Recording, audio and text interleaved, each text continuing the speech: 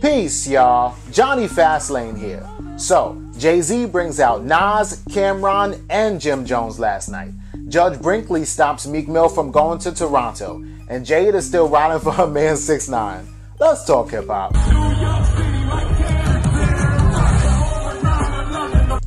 Yo, this is fire, right? Yo, first of all, Webster Hall, right, is a little spot that's in New York. It's in Manhattan, right? Everybody in New York knows about it, right? Webster Hall is like famous for having all kind of shows. I mean, Prince was at Webster Hall one time. Eric Clapton was at Webster Hall one time. Jay-Z been to Webster Hall like a bunch of times, right? So about a year ago, they announced like Webster Hall was like shutting down, right? And I thought that they were shutting down like forever, like permanently, right? So like you got this classic venue that everybody always goes to in New York that's now going to be shut. That's like them shutting down like the Apollo, right? The only difference is like the Apollo is like more like geared towards like black culture, and Webster Hall is geared towards everything. But a lot of, you know, cultural hip hop events happen there too, right? Even parties and stuff like that, not just performances, right? So anyway, right? So Jay-Z, Webster Hall opens back up, obviously, you know, so they didn't shut down completely. They just shut down for renovation. So the first night that they were back open, right? And this is like a small, nice, like intimate venue, right? So where Jay-Z could sell out a huge arena, right? Jay-Z could sell out the Yankee Stadium if he wanted to. And I actually seen Jay-Z at the Yankee Stadium. It was him and Eminem. That was it. It was him and Eminem on tour, and they sold that whole thing out, right? So you already know that a small, like intimate venue like Webster Hall is going to be sold out quick, right? So they had tickets that were going for sale for like $500, $1,000. I mean, we talking Jay-Z, right? In a small, intimate setting where he's not all the way up front where you can't touch him. Like, he's right here in your face. Like, it's like going to Irving Plaza or something like that, right? So, anyway, Jay-Z, he's there. And what he decides to do is, like, perform B-sides. He did this before, but he decides to perform B-sides. So, this is B-sides 2, right? So, he ain't doing, like, Big Pen Thin, Spin and Cheese. He ain't doing songs like that, right? He's doing more like, I'm out for presidents to represent me. Yeah, I'm out for presidents to represent me. Like, he's doing Cough Up a Lung, Where I'm From, Marcy, son, Ain't Nothing Nice. Like, he's doing like his like classic B-side joints, right? And this is fire, right? Because people don't expect a Jay-Z to come down to like Webster Hall and like really do this. But I guess, you know, for the money, you'll come down to Webster Hall and do whatever. Plus, you know, Jay-Z lives in New York anyway. But so then, you know, while he's performing, he brings out Nas.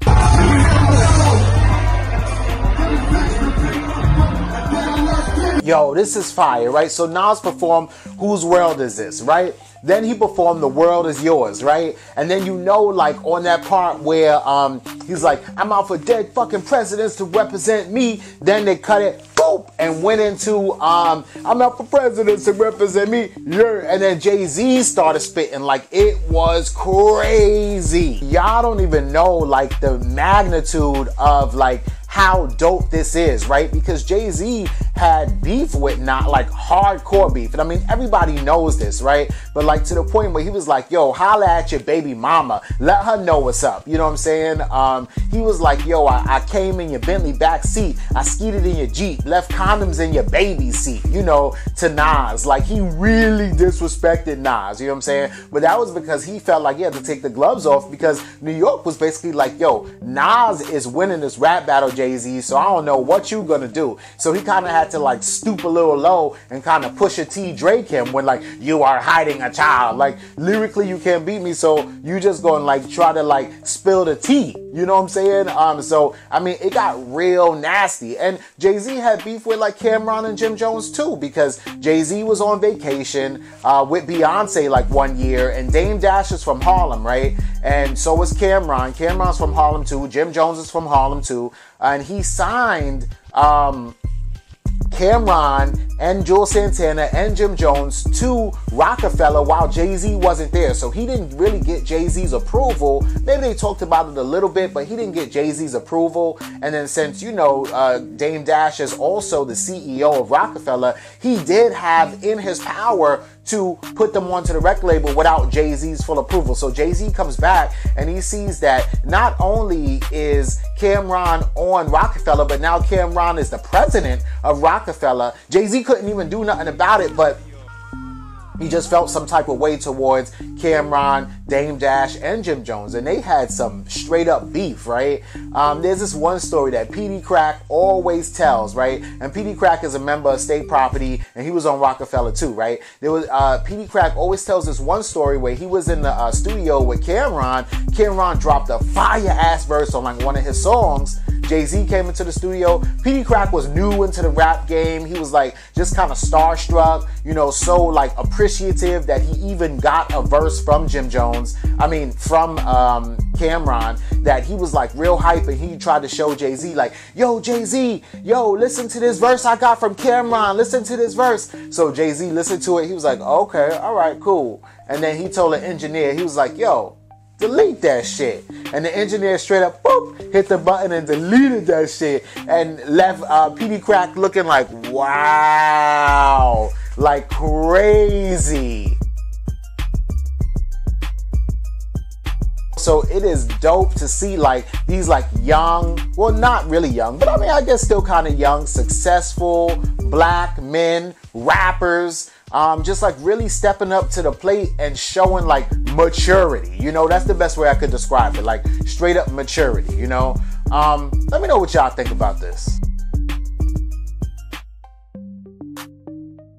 Alright, so this is crazy, right? Because Meek Mill is still on probation, right? So this thing has been going on and on and on for mad long now, ever since like 2007 or 2008, right? Where Meek Mill got arrested, right, for something that he didn't do, right? So what the cops are saying that he did was that he pulled out a gun and pointed it at the police. Right? So that's what they're saying that he did. He got arrested for it, and then instead of him like doing like, let's say 4 years in jail or whatever like that, at that time he opted for probation, right? And at that time I think like the probation was like 5 years, right? So let's just make something clear real quick, right?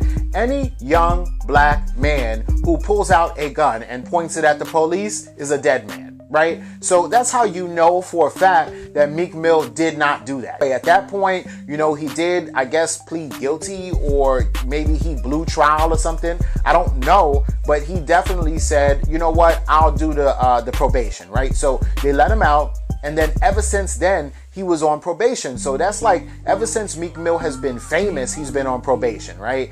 Signs to Rick Ross, right? I think he was going to sign to T.I. at first, but then he signs to Rick Ross, Maybach Music. He's been there like ever since, right? So as you guys know, you know, over the years of Meek Mill just being a successful millionaire, every once in a while, he gets locked up and put in jail. But those are behind like probation violations, right? So the probation violation, like the one that really like made everybody go, wow, this is crazy, is when he was in New York and he had like a dirt bike or something like that, and he was popping wheelies in New York, right? So in New York, when you're on the streets, that is not legal at all to do that on the streets.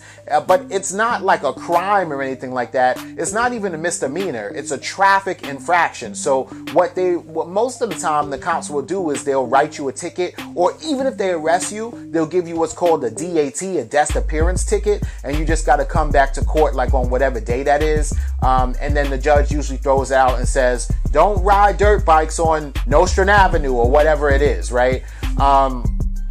So Meek Mill was doing that, and the cops arrested him, right? And they let him go like the same day or the next day, right? And then they dropped the charges, just like New York always does. But they will arrest you and say, don't do that, but then they'll drop the charges. I don't know why they do it, but they do it like that. It's almost like they want to just teach you a lesson, like, see, you got locked up. You shouldn't be riding dirt bikes in the street, you know? So anyway, after that happened though, Meek Mill then gets called into court by the judge of those people who are in Philadelphia, right? And basically what the judge is saying to him and what probation is saying to him is that he violated probation because he had police contact. So no matter what happened, no matter what the circumstances are, you violated probation because you had police contact.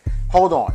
Story. I'm gonna pause the story. So this is just like the same thing that happened with this other guy who got shot right alongside of Nipsey Hussle. So Nipsey Hussle got shot and killed, and this guy Kerry Langton was standing right next to him, gets shot too, and now is paralyzed and in a wheelchair. But since he was on probation, he's back in jail because he had police contact or contact with known gang members, even though he wasn't doing nothing crazy, but just standing next to Meek Mill, right? I mean, standing next to Nipsey Hussle. Right? So back to the Meek Mill story, it's kind of the same situation. So even though the police dropped these charges, and it's not like I was out there being a criminal and selling drugs, that's not why I had police contact. It doesn't matter what the circumstances are around the police contact. It only matters that I had police contact. So now you go back to jail, and remember they gave Meek Mill 2 to 4 years. They put him back in jail, right? And then Jay-Z and Roc Nation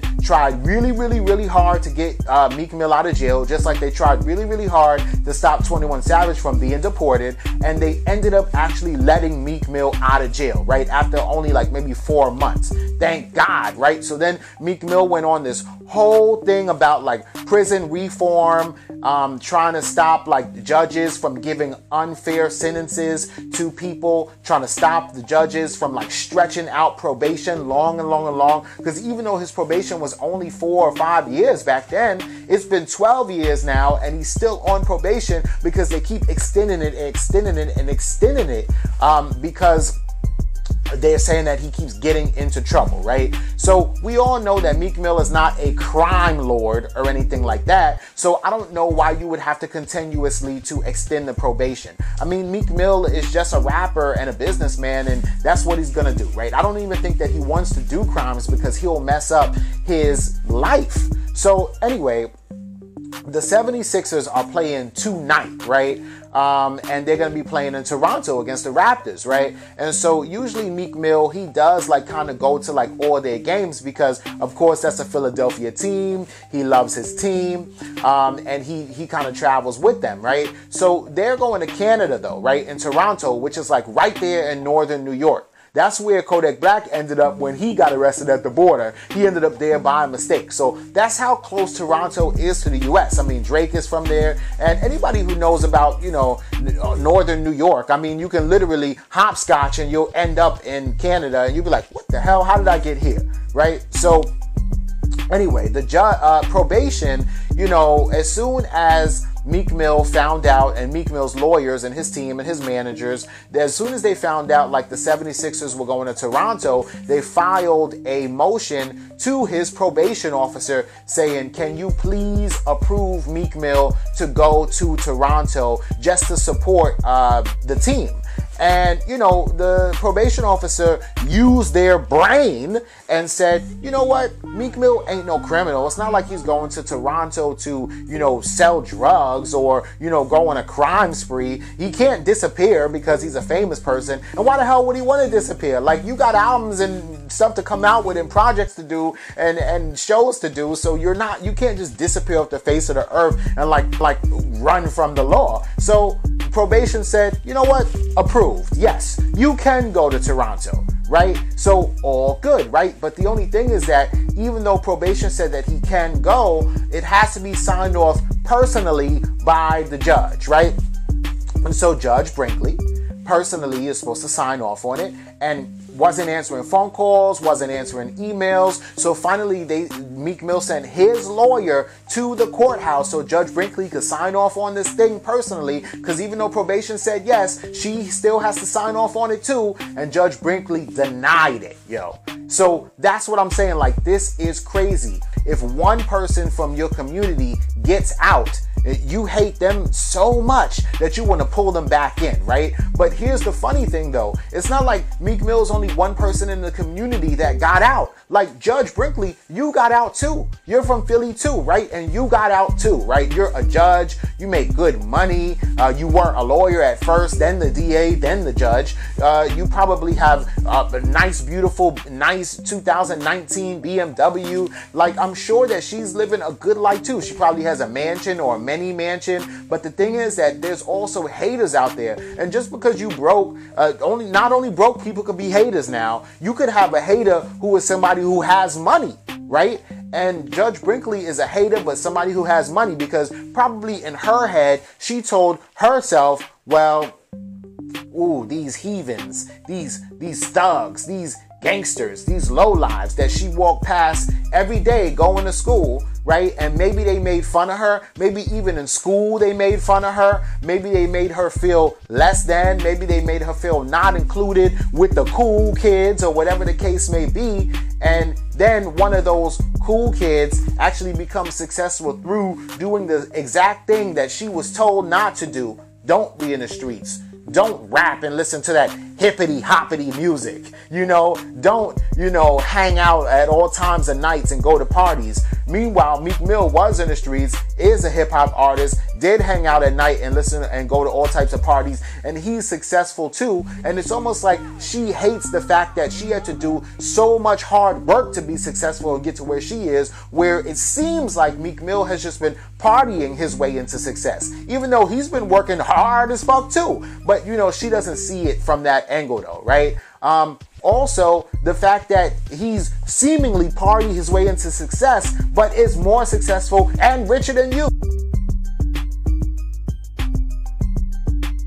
It's the hate that they hate and feel, and the envy towards a Meek Mill, that they're like, no, he's getting pampered. He thinks he's the shit. We need to knock him down to size. We have to humble this dude.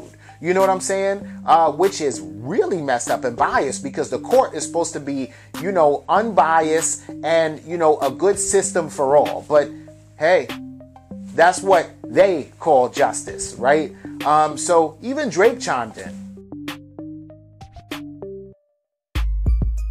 And this is fire because, Drake and Meek Mill had their beef, just like a Nas and Jay-Z. And of course, Drake is going to be there at the game. And Drake is going for the Raptors. He's going for the opposite team, while Meek Mill is going for the 76ers. But that's cool. That's what makes it dope. And Drake is like, yo, they got to let Meek into the city. It's only right. We got a classic series on our hands. And then he tags Michael Rubin and Meek Mill, right? And this is so dope, right? So I don't know what's going to happen. The game is tonight, right? And actually, it's like in 5 hours. So Meek probably ain't gonna go. Which is fucked up, yo. Let me know what y'all think about this. Now, listen, man. I don't know if it's love. I don't know if it's loyalty. I don't know if it's money. But Jade ain't playing around right now, so she's like, I'm in a good mood after seeing Poppy, right? You see, she's in the car, she's listening to 6ix9ine. Like, everybody is like, snitch 9 this, 6ix9ine this, and 6ix9ine that. You know what I'm saying? Snitch 9 this and snitch 9 that. People are saying like he could never show his face in New York again. He could never show his face in Brooklyn. Everybody hates him. Everybody's calling him a rat bastard. His baby mom said she's a rat, that he's a rat, and that, it's easier to come back from being a hoe than to being a rat. She's basically trying to distance herself from him. And I get it because, in the streets, man, if you a rat and you pissed off people, they will come after your kids. They will come after your mom. They will come after your girl. So she's trying to distance herself from a rat and say that, yeah, he is a rat. He's a rat. Yup, him though. That's him. Not me type shit. You know what I'm saying? And I get it and I understand, man. So a lot of people have been turning their backs on 6ix9ine, but not Jade. And it's crazy because at first, when she came out, she had the 6ix9ine tattoo on her shoulder.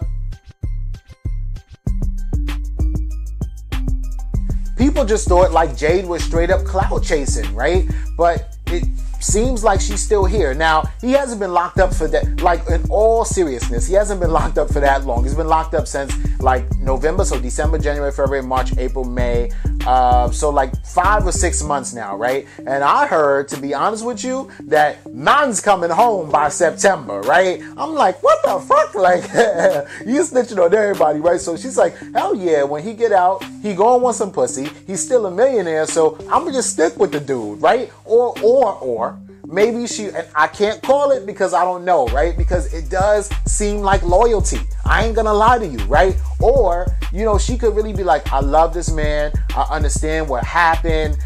They turned on him, so that's why he turned on them.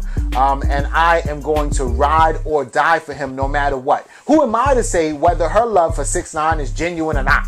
You know what I'm saying? All I'm saying is what it looked like before, but only time tells. And it kind of seems like time is telling that she is down for him, which is so strange, right? So we'll see, right? So a lot of people are like, when he gets home, he's gonna have to live overseas and just come out with music and go on tour over there. And I'm sure like over there overseas, like in the Ukraine and Czechoslovakia and the Czech Republic or Slovakia, whatever the fuck, like